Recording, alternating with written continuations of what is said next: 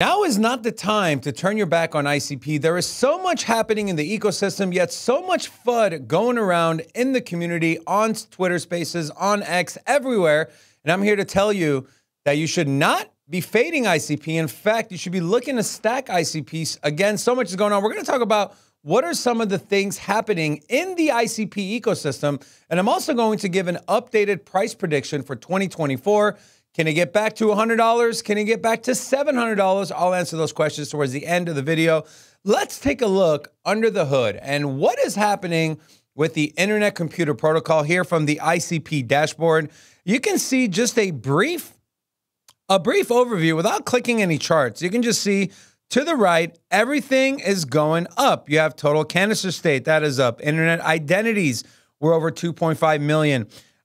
Circulating supply, 466. Now, this is one point of the internet computer is the tokenomics that people continue to talk about in a negative light. I'm going to talk about the tokenomics and why it won't necessarily matter if ICP fulfills everything it's looking to do. Also, taking a look at transactions, that is up 12.8 million transactions.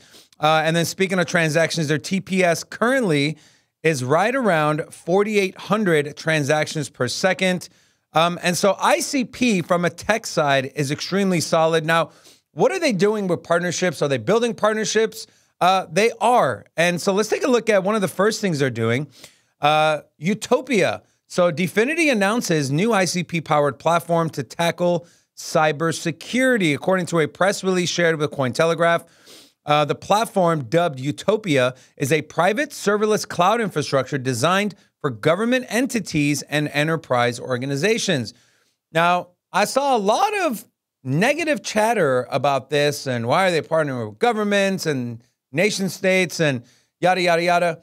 At the end of the day, the idea is to onboard as many people. Now, if you have the capabilities and the flexibility to build products for users, build products for enterprises, but also build products for nation states and governments, why the hell not? And so that is what Utopia is looking to do. It will enable artificial intelligence to run securely, allowing native management of digital assets and allow governments to attain sovereignty. This is a quote from Dominic Williams, the founder and chief scientist at Dfinity. Utopia reinvents compute by solving for the greatest IT challenges of our time: cybersecurity, resilience, IT productivity, and sovereignty. Dfinity's Utopia aims to help governments attain sovereignty through AI.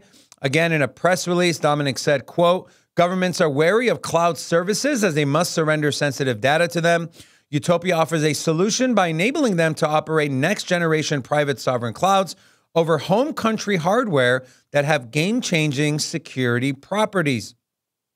Be hard-pressed to find anyone talking about ICP's tech and how it's bad. And these are just some of the things that the internet computer can do. We also take a look at what are they doing for their ecosystem. We have this from Web3 Labs. ICP and Web3 Labs Accelerator officially launches on July 5th. Web3 Labs announced the launch of the Web3 Accelerator for the ICP ecosystem, which will work in collaboration with Olympus. We sincerely invite innovative global Web3 teams to join us. The accelerator aims to bring high-quality projects into the ICP ecosystem and its chain integration ecosystem, inject innovative vitality, unearth and accelerate potential projects in the Web3 field, and help the rapid growth of projects through financial aid, technical guidance, marketing, and other comprehensive supports. We continue to see ICP at the top of the list of developer commits, and now we're seeing them getting towards the top of the list of spending money to grow their ecosystem. You heard a lot about other projects. I won't name them, but spending a vast amount of money on marketing. You have to spend money to bring people in the ecosystem. Polygon does it. Polkadot does it. Now, to some of them, it falls flat on their face. Hopefully, we'll see what ICP does. But when people come in and see the technology and see how easy it is to build on there and how user-friendly it is on the back end with such things as reverse gas models and how secure it is with everything running on chain, I find it hard to believe that people won't not only build on ICP, but stay in the ICP ecosystem. Expanding globally, ICP is partnering with the United Nations to launch a digital credentials pilot starting in the country of Cambodia. Cambodia has been chosen as the site of a pilot program for a blockchain-based platform for the universal trusted credentials referred to as UTC, which is a digital credentialing system developed by the United Nations Development Program.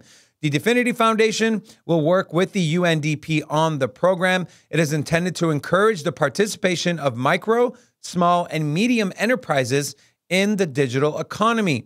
The pilot is expected to roll out in 10 countries in due time, but as mentioned, starting with Cambodia. And you can see here some of the things they talk about being available in their semi-fungible token with their project.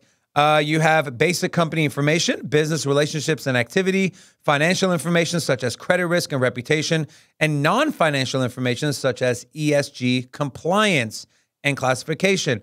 So they're doing that. What they're also doing is they're making headlines in Forbes. So Forbes specifically pointed to the internet computer and how SEO in Web3, if you're not familiar, search engine optimization, any business that is ran online, search engine optimization is extremely important. And Web3, as we move into Web3, it's nonetheless important. So here we go from Forbes. So here in this section, they talk about a Web3 overview. They go over decentralization, blockchain technology, and then they talk about smart contracts. So highlighted here, I want to go over a couple of things. So it says in this article, typically, developers rely on centralized cloud providers to host front ends, which are the only elements searchable by search engines, representing a compromise. However, some blockchain smart contracts, such as those on the Internet Computer Protocol, can be directly indexed by all major search engines without the need for front ends on public clouds. This capability underscores the decentralized nature of Web3, where smart contracts can achieve greater accessibility and visibility across the internet, contributing to a more open and transparent digital ecosystem. This fits right into the ethos of what cryptocurrency is looking to do, even the playing field in the world of finance for the everyday user, and that is what the ICP technology can do for Web3 and smart contracts. Now let's jump in to ICP's price. Where are we? Where have we been? And potentially, where are we going? So make sure to like this video. Let's get started. ICP currently sitting at $7.21 with a market cap of $3.36 billion, circulating supply of 466 million out of 520.5 million. Now, the thing where a lot of people point to ICP and say, look, it's not a good investment, the one thing they point to is tokenomics and the inflation rate. So I'm just going to break that down real quick. So I talk about unlocks, right? So ICP has an unlock typically on the 11th of every month, and the next one is going to be tomorrow, which is roughly 2.37 million ICP tokens, which is around 0.5% of their total supply, which comes out to around $17 million at its current market cap. And this is all going to the seed and private sale investors. Now, this will end around 1 year from now, around June to July of 2025. And then the other thing is, well, look, it's got an infinite supply. They can just keep printing. They do keep printing. Yes, but guess what else has an infinite supply? Solana has an infinite supply. Ethereum has an infinite supply. So the way they pay their validators and people that are staking through the staking rewards and epoch rewards is their minting of new tokens. They use that to pay. Now, the right projects will also have a deflationary mechanism, which is what ICP has. So this is a great visual breakdown from the internetcomputer.org as far as how the tokenomics and the mechanism works. So you have minting and burning. I'll keep it super simple. They mint new tokens to pay validators and pay the epoch rewards. On the other end, as more people come and build applications and use the Internet Computer Protocol, there is a burning of the ICP. So we always talk about how Ethereum becomes deflationary. Well, it only becomes deflationary if the people are using the project, if people are using layer one, which drives up usage, drives up transaction fees, and drives up the burning, which ultimately outpaces the inflation.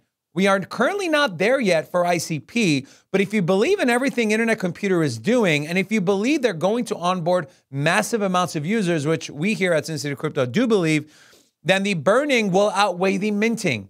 And so yes, no cap supply. Ideally, you want to have a max cap supply, but at the end of the day, this thing is looking to scale globally with millions of transactions per second. So as long as people continue to build and use the internet computer, the burning will outpace the minting, hence making it deflationary, not inflationary. Let's take a look at the ICP chart. This thing actually looks pretty good. This is ICP on the 4-hour. We are currently consolidating right around our equilibrium zone, which is between $7.03 and $7.16. If I remove this and we throw in our Bollinger Bands, we can see the bands are starting to constrict. And last time we had a constriction in those Bollinger Bands, we saw a big price move. It was to the downside. Now we expect this next one, barring any new country coming out and selling or mass liquidations from Mt. Gox or anything crazy that can happen, we do expect the price of ICP to move forward. And if we zoom out to the daily, we can see here, it's been pretty bad price action, not just for ICP, but for the entire altcoin markets after ICP got to a local high of around $21. Buying it at $7 is at a very, very steep discount for a project that not only has nothing changed fundamentally, in fact, it has gotten better fundamentally, and they're onboarding new projects. But if we do get that move up, those Bollinger Bands get tighter, we do get that massive move up from ICP, the first immediate level we'll be looking at is not too far away, right around $8.35.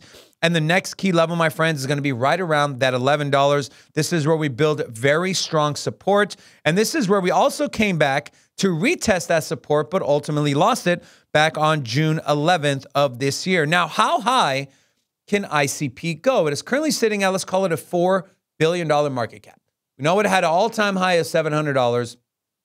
Do I think now with the information we have and everything coming and going around and people being onboarded, do we think it can get up to $700? This cycle, potentially no. In the next 10 years, 15 years, if the network continues to grow, they continue their partnership path, they continue to add money and resources into their ecosystem, absolutely. If this thing is deflationary, absolutely. The private seed, all the funding, the token unlocks will be gone by then. But for this cycle, I think $80 to $100 is very, very realistic for ICP. And I'm actually being a little bit more on the conservative side, which right now would put you at around a 10 to 12x for the price of ICP. Where else can you get a 10 to 12x in the next, let's call it 18 months, 12 to 18 months on a top 25 project that is known globally, that has the highest amount of top-level scientists working on the project, that does what a lot of projects aim to do but just aren't able to do. I'm curious to know, what is your price prediction for this bull market cycle for ICP? Drop it in the comment section. Also, if you enjoy the ICP content, we do have a playlist. Go watch all of our ICP videos and come check out our live show Monday through Friday at 2 p.m. Eastern Standard Time. We'll see you in the next one.